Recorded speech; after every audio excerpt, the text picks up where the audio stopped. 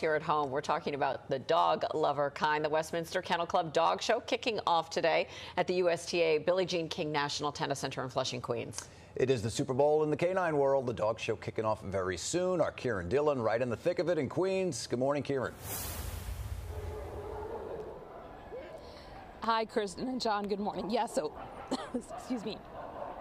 The Westminster Kennel Club Dog Show is in its 147th year, and as you said there, it's really the Super Bowl for all things dogs. It is the country's most prestigious canine event, right? So things are just kicking off right now here in Flushing, Queens. It's really a lot of excitement. You can see a lot of dog owners and their dogs, a lot of different types of breeds, a lot of excitement, and 8 a.m. right now is when some of those competitions are beginning. So with more on that, I want to bring in Gail Miller-Beischer, who is with the club. So tell me a little bit about what's happening here today.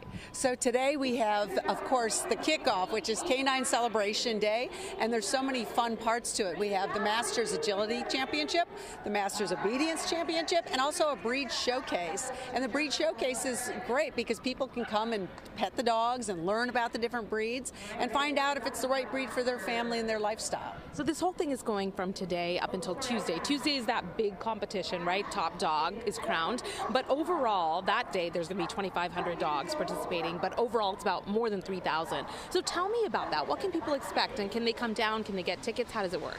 Absolutely get tickets. Ticketmaster.com is waiting for you. If you love dogs and you want to see people having fun with their dogs, this is the place to be. You're going to see dock diving. This is a new event at Westminster. And so dogs are jumping off into a pool chasing a toy, and the judging is based on how far they jump. So it's a lot of fun for the family, and we encourage everyone to come down. Totally. Well, before I let you go, I just want to get a quick look at this puppy, or this dog, not a puppy. Tell me about her. So this is Tabitha, and she is a 10-year-old Doberman Pinscher, and she's a retired show dog, and we love to show that our show dogs, which are beautiful dogs, can also work in the community. She is an explosive detection dog and has worked for many world leaders. She's also worked at JFK. She's done TV commercials.